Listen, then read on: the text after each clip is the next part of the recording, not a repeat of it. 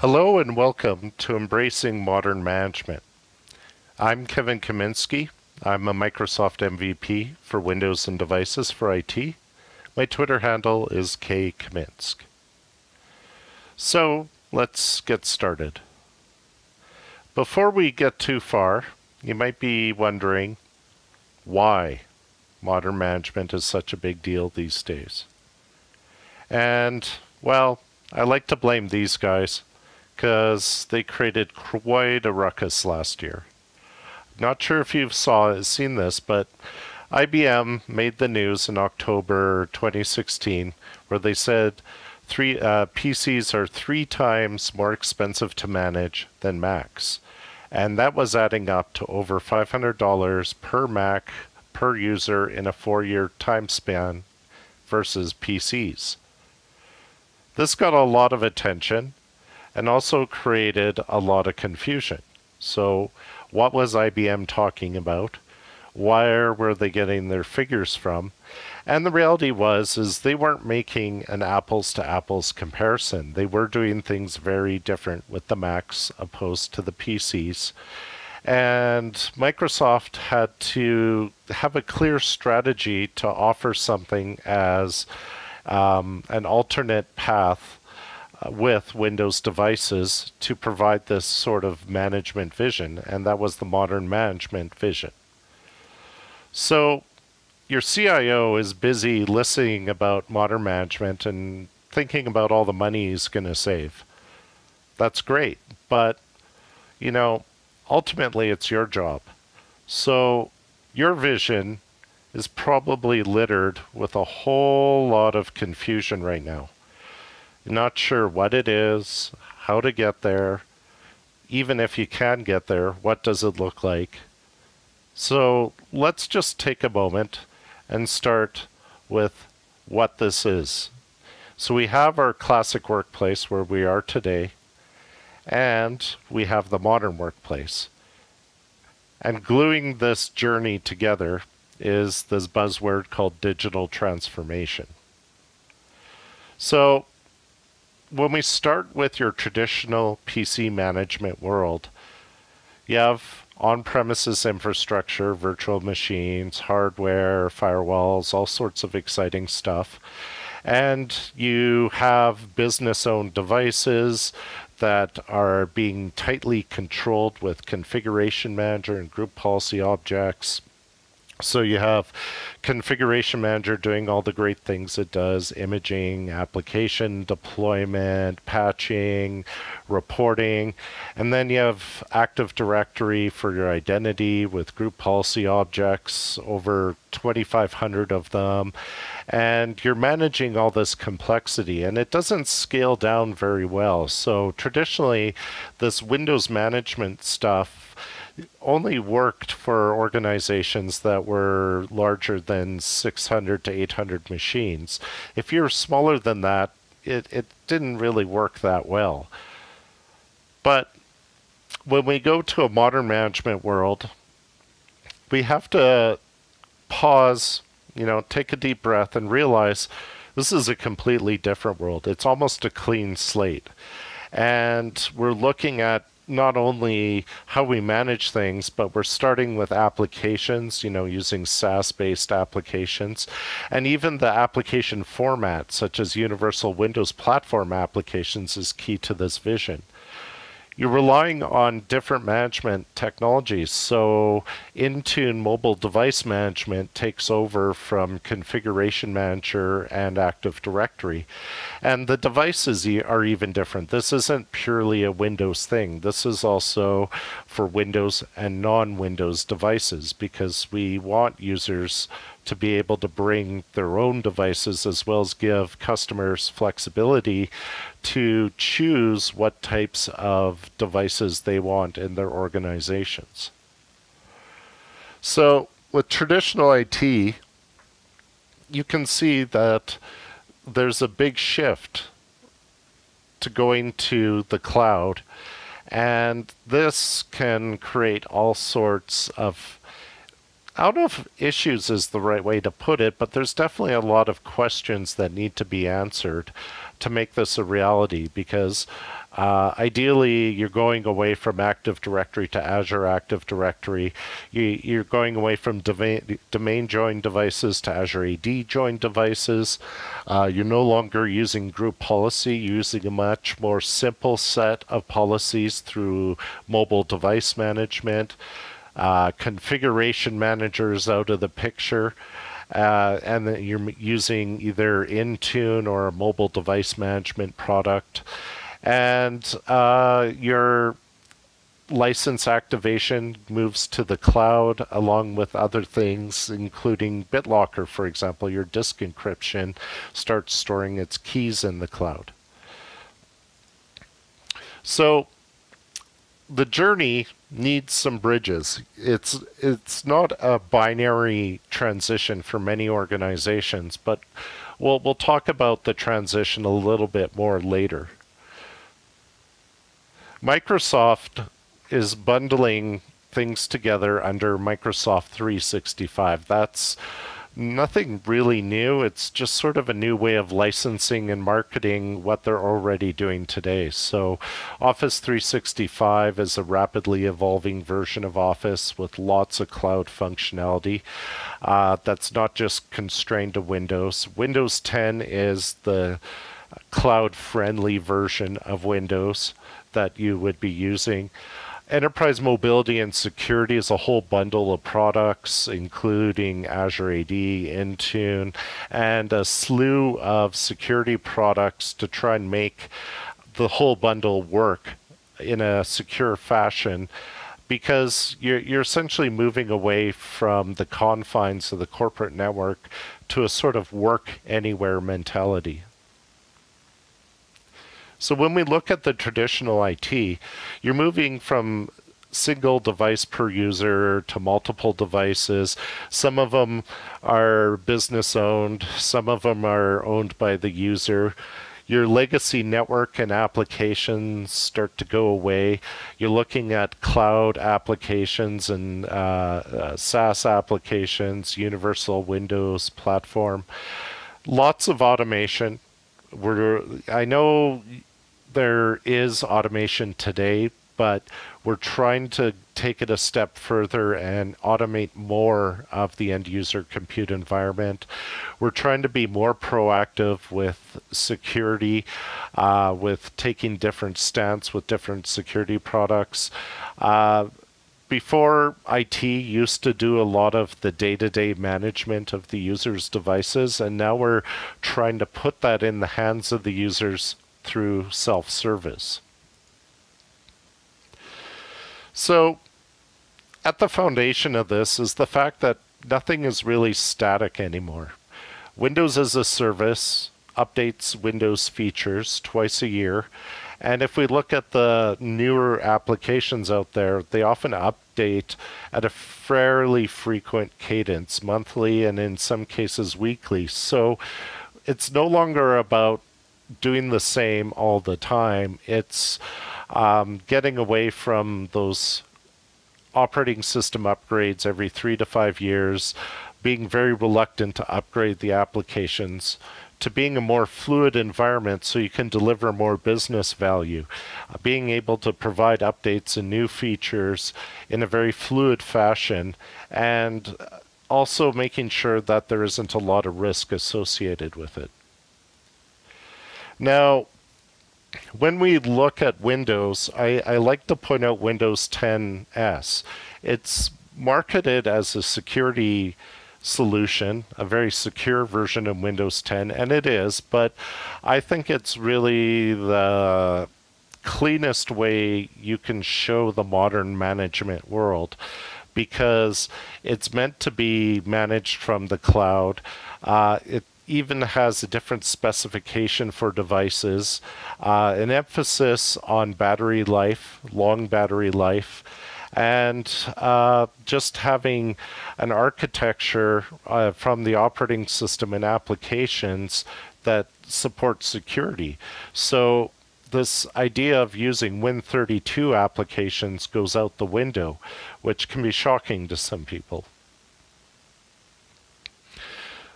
Just to take a step to the side, I thought it was just important to show that a lot of these Windows 10s devices are not very expensive devices. The idea is that these devices don't need a lot of power to run the applications that they run. I mean, yes, you'll need your devices for your power users, but for a lot of these modern workers, they don't need beefy machines to do the work that they need to do. And so there's some potential cost savings just on your device purchases by focusing on a more pure modern vision in terms of your workspaces for Windows. So modern management is about bring your own device and choose your own device. When we look at it, there's going to be different populations of users. The users that use their own hardware, they're going to need some level of management, but you don't want to get too heavy-handed. You want to make sure that they're securely accessing your environment, but at the same time, not being tied down with a number of security features that make them revolt and not offer up their own hardware to be used with your environment. Obviously, with your corporate-owned devices that they choose, you're going to want more control over those devices. And yes, you don't want them to necessarily choose anything they want, but you would probably give them a narrow list of devices for their work style or persona within the workplace that would suit what they need to do. One of the biggest things that catches a lot of customers is the fact that we can go and get rid of imaging altogether. The idea is to use Windows Autopilot. So it's a cloud-based service, and basically when the user gets their device, they turn it on and they get a bit of an out-of-box experience. And once they go through the out-of-box experience, the device is then configured for their workplace. Now, the idea with Autopilot is to simplify this, so some of these pages I just showed you can actually be removed from the provisioning process so that they can only fill out a minimal amount of information and get that device up and running without needing IT to set the device up for them. This isn't going to be straightforward for some environments because IT has typically done this for the user. But the idea here is that we can make it so easy that the average user should be able to turn on their machine just like if they went to the local Best Buy and bought a machine. They could walk through the out-of-box experience and the machine is ready for work. Now, group policy doesn't exist in the modern management world. And that scares some people because like, oh, okay, group policy is dead. Well, it isn't quite dead, but the idea here is that we'll eventually transition to policies delivered via mobile device management. So the administrator will set up the policies like they do almost in a group policy type fashion. And then there's an infrastructure through your mobile device management solutions such as Intune where these policy settings will be applied to the device based on the user persona. Ultimately, we have to look at how we're going to get there because it's just not as simple as you think.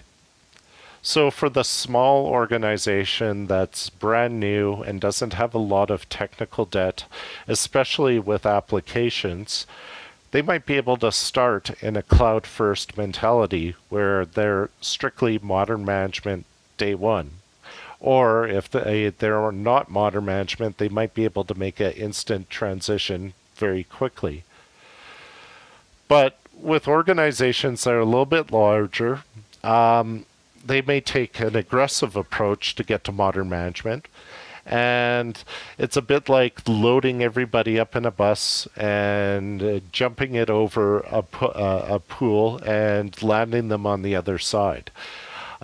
This is obviously going to need a risk assessment, but depending on your environment, this may work. Now, when you're looking at transitioning group by group, this makes a lot of sense because there might be certain users, such as, say, salespeople or administrative staff, that don't need all these legacy applications and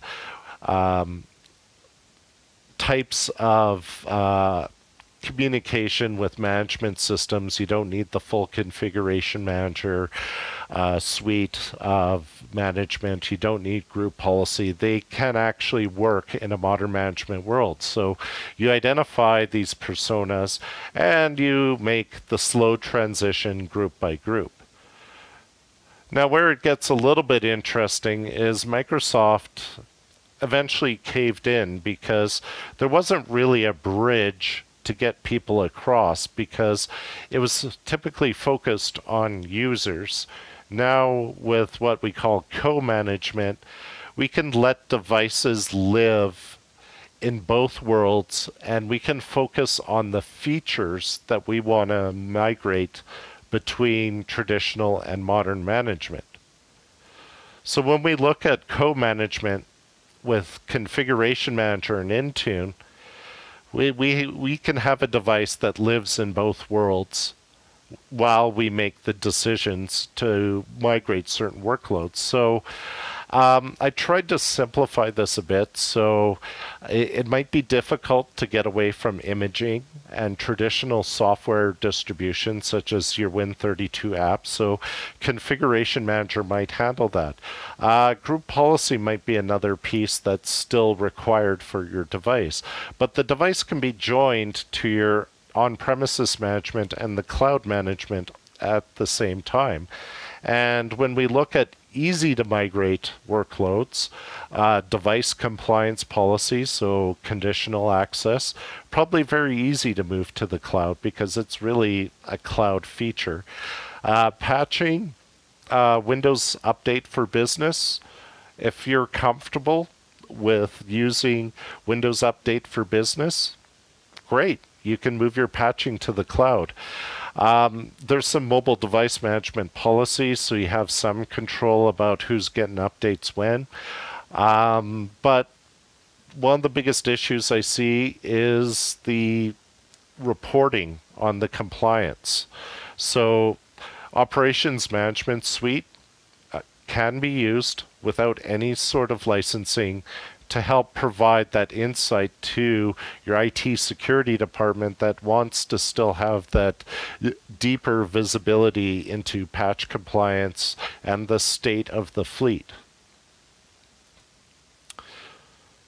So I think before we conclude things, we have to talk about what the blocking issues would be when moving to a modern management world. First, I'll start with one of the biggest, which I believe is going to be the applications.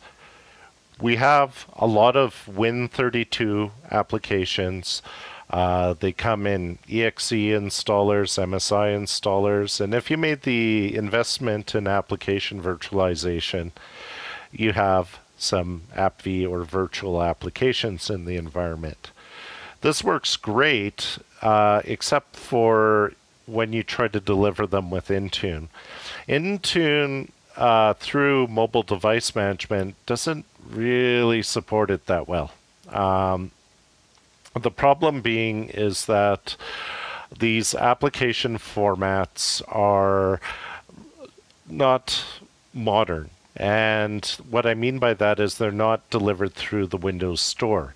If it's delivered through the Windows Store, what you end up happening is they're universal Windows platform applications, and they're either natively coded for universal Windows platform, or they're kind of a Franken app where it's a hybrid between Win32 and universal Windows platform using desktop bridges.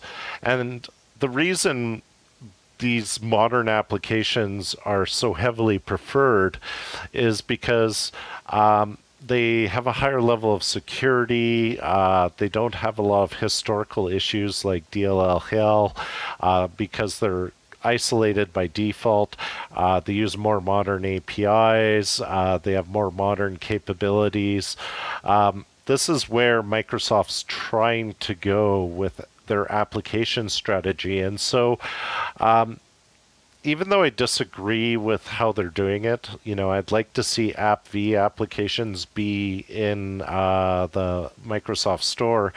What I end up seeing is that the investment Microsoft is making is in desktop bridges, or some before that known as Project Centennial, where you can kind of convert your existing application into this kind of hybrid application. But there's been a lot of issues in terms of the application specification, allowing your application to work. And this gets further compounded because the application also has to use some APIs that might not be available anymore. And that's also the nature of the universal Windows platform world, where some things you would expect to work, like talking to the SQL Server ODBC client, currently doesn't exist. Like, Microsoft's in making investments and they're trying to make this better, but it's been very difficult to get line of business applications into this format. So that's been tough. And then when you try to deliver traditional applications through Intune, they have to be in MSI format, and all the files for the application have to be inside the MSI. And if you've seen a lot of software installers from software vendors, especially the more complicated applications, their installers are not built this way. So this is a huge deal, and I think that's going to be a big blocker for major enterprises until we get better solutions in place or more modern applications. We'll have to see how this one plays out. The next piece is IT security. Cloud scares people, and putting your security trust in the cloud is still a bit of an issue. More and more people are using Azure AD, but they're using it in a very conservative fashion. And to do some of the more modern authentication mechanisms, such as modern authentication, you have to store some extra data up in Azure AD, and that's causing some of my customers to be a little bit more hesitant. And then, the whole idea of Office 365 and putting documents in the cloud, and how do you properly secure them?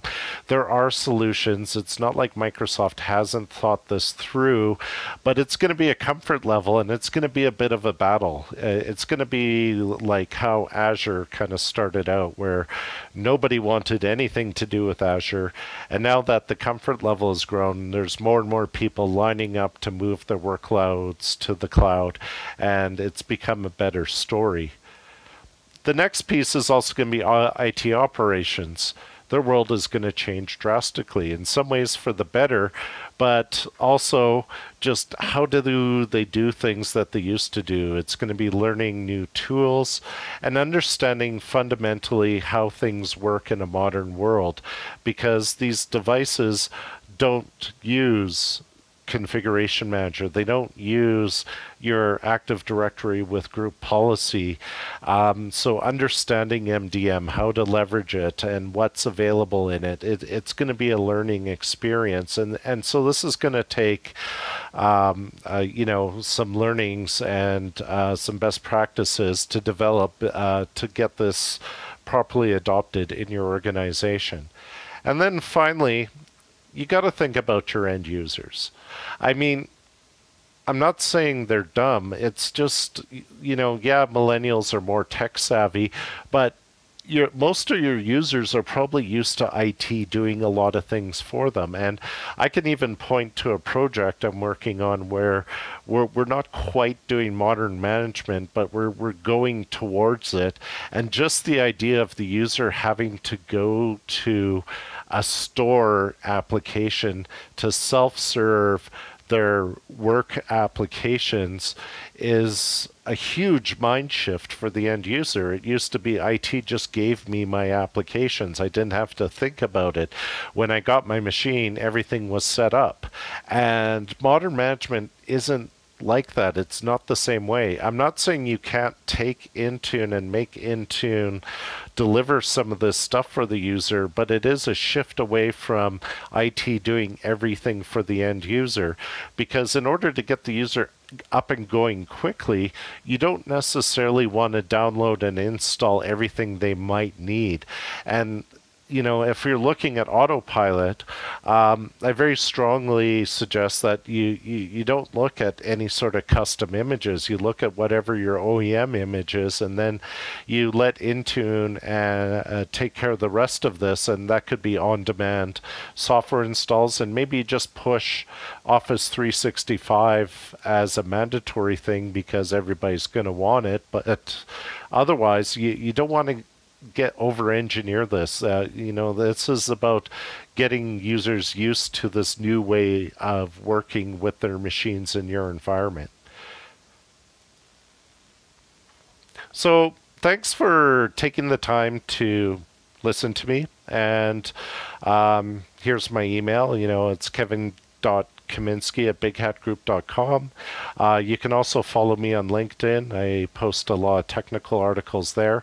I do have an evolving YouTube channel as well with under Kaminski Kevin. And also, don't forget to keep track of a lot of the different MVPs that are part of MVPDays on checkyourlogs.net. And thanks once again, and I'll hope to talk to you again through some other means, blogging or videos. Thank you.